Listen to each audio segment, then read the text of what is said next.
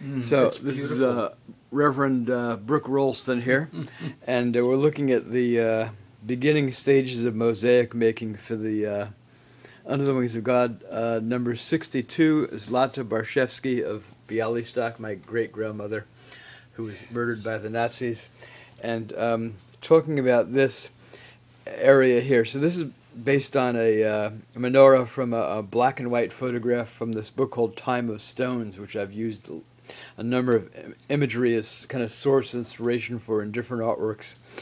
Polish Jewish gravestones, a book I bought in Poland, photographs by this Polish photographer named Monika Krajewska. And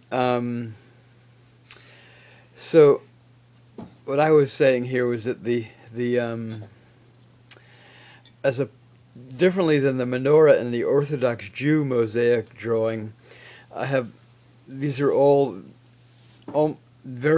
many of them are like different shapes, and they're going every which way, even though they all fit together. I see it now. The menorah in that previous mosaic piece, I did kind of more like patterning like this, where you have all the pieces were fairly uniform. Fairly uniform, and I had them kind of going in well, I don't know.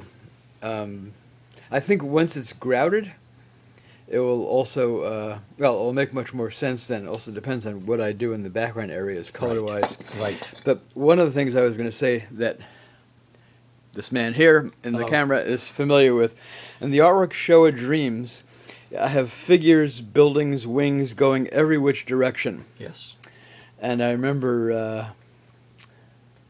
that's why we could display the work horizontally. There was no clear up or down. Or vertically. It was vertically. It was displayed vertically at the Fry and horizontally at the Seattle Central. At the Wing Luke, and at Seattle Central and University Christian and University Congregational, it was all tabletop. Yes, tabletop. And people could walk around it. That's right. So, viewers may wonder, at least at this stage, why is this going this way when this is going this way? Yes. Well, I was thinking of following a similar format, and I was thinking because Zlata was very devout. So I was told by a late cousin of my mother's, named Genya, who lived in near Tel Aviv. She was from Lithuania. She told me that Zlata was very devout, wouldn't eat in the homes of her two sons who had stayed in Europe. The third son was my granddad, who had moved to London and then New York. And I was thinking, for what I want to do imagery-wise all the way around is different ritual objects pertaining to Judaism, and to fulfill that kind of Show of Dreams format, what I think of as what Elie Wiesel calls the kingdom of night. I'm going to have them going, not that I can get that many in there, but depending on what I do, 1, 2, 4, 5, I may be able to get 8 or 9 different things in here. I'm going to have them going in different directions. So that's the plan. So that will make much more sense, for example, when I put whatever I want to put in here, let's say it's going this way, or it's going that way, as an example. Sure. Only Zlata will be clearly oriented vertically on this. Right, with her shoes towards the bottom and head toward the top. Right. Unlike, for example, what I did with I just went blank on her name, Mira Steiner. The work that's upside down.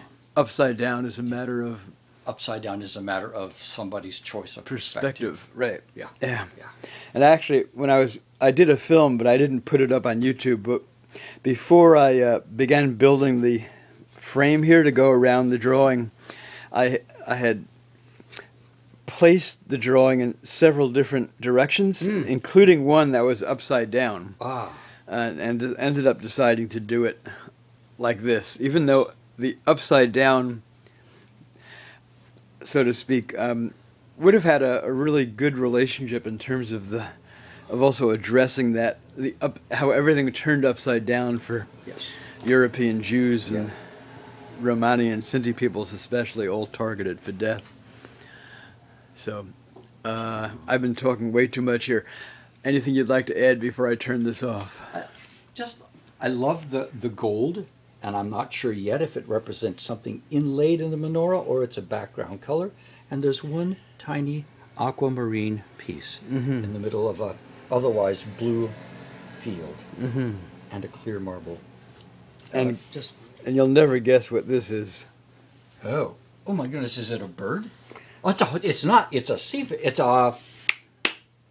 seahorse. That's Caballito. that's very good, but you were right the first time. Oh, I was right the first time. It's a bird? It's a bird. I should have guessed it. A bird coming out of a Knowing you. lamed, the Hebrew letter Out L. of a lamed. So I want you to take this and don't cover that. All right. I'm going to just grab something here to show you and viewers who happen to watch this on YouTube. All right. So here's the Time of Stones book.